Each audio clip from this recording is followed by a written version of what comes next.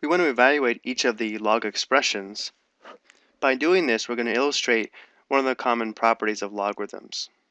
So to evaluate natural log e raised to the power of -3, we're going to make this into an equation by setting it equal to x. So now we have a log equation, and now to determine the value of x, we're going to write this as an exponential equation. And since we have natural log, we know this is log base e. So in exponential form, the base would be e, the exponent would be x, and the number would be e raised to the power of -3.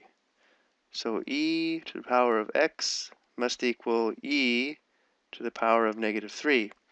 Notice as an exponential equation, the bases are the same and they're equal, so x must equal -3.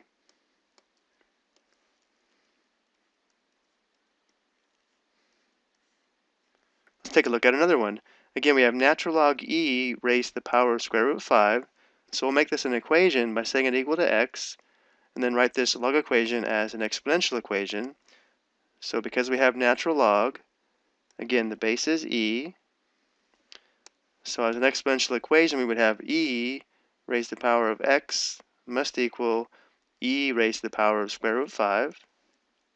So e to the x must equal e to the power of square root of 5.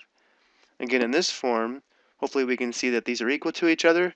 The bases are the same, so the exponents must be equal. Therefore, x is equal to the square root of 5.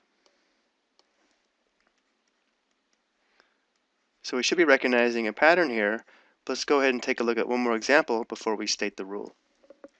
Now here we have a common log of 10 raised to the power of 1.2. This is common log, so therefore the base is 10. Let's set it equal to x to form an equation. Then we'll write this in exponential form. So our base is 10, the exponent is x, and the number is 10 raised to the power of 1.2. So 10 to the x is equal to 10 to the power of 1.2.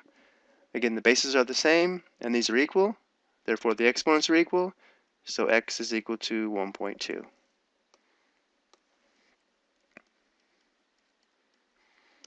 So if we go back and take a look at these, notice how this just simplified to the exponent 1.2, this just simplified to the square root of 5, and this just simplified to the exponent of -3.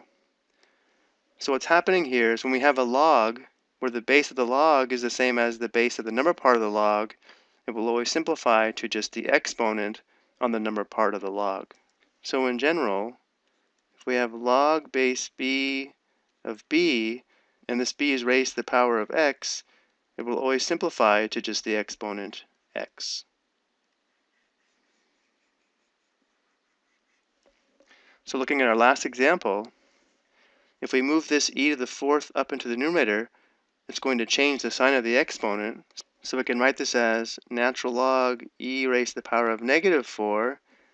And in this form, since it's natural log with base e, the number part also has base e. We can now take the shortcut, and this will just simplify to the exponent of -4.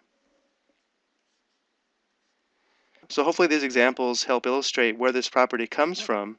Once we understand the property, we can go ahead and take advantage of this shortcut.